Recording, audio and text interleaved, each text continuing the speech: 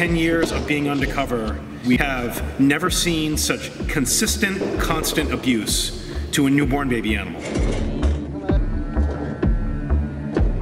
Fair Oaks Farm is the largest dairy in the United States. They have created a joint venture with the Coca-Cola Corporation. The difference between Fair Oaks Farm's dairy adventure and the reality of the dairy industry is night and day. Everything is a lie. The only training that our investigator was trained on at Fair Oaks Farms was make sure you take the back road when you have dead calves in your transport. The illegal narcotics use was widespread and very apparent at Fair Oaks Farms and the Fairlife Corporation.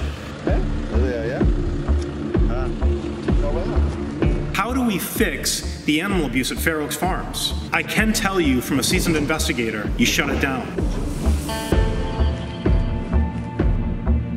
The calf abuse is by far the worst baby abuse that we've seen ever undercover in any investigation anywhere in the world.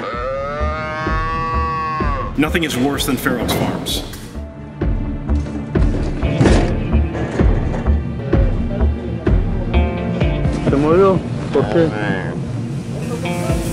This isn't one or two bad apples. This is everyone at Fair Oaks Farm that we had contact with.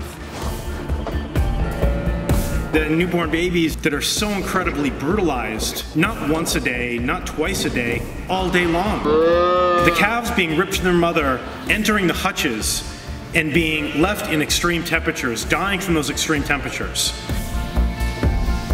Mothers are calling for their calves so intensely that they're losing their voice.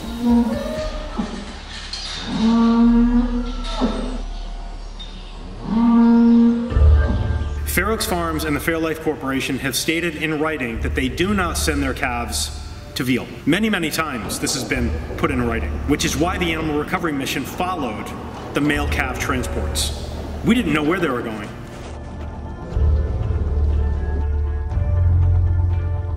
Midwest veal. We couldn't believe it.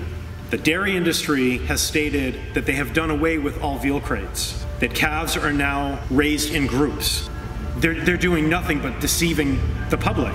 As an animal cruelty expert, I didn't even see the correlation between the dairy industry and the veal industry until Operation Fair Oaks Farms.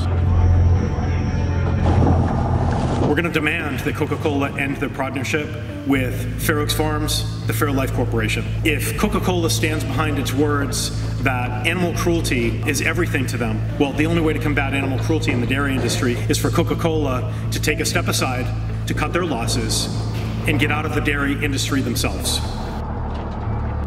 Coca-Cola and the dairy industry live and survive on people that purchase their products. That is it. It's simple. Stop buying the products. Stop buying dairy. If you want to make a difference, go to animalrecoverymission.org, our website. Go and create waves throughout the internet. Go and picket in front of the Fairlife Corporation. Picket in front of the Coca-Cola Corporation. Make your voice heard. Fair Oaks Farm and Fairlife Corporation need to be stopped.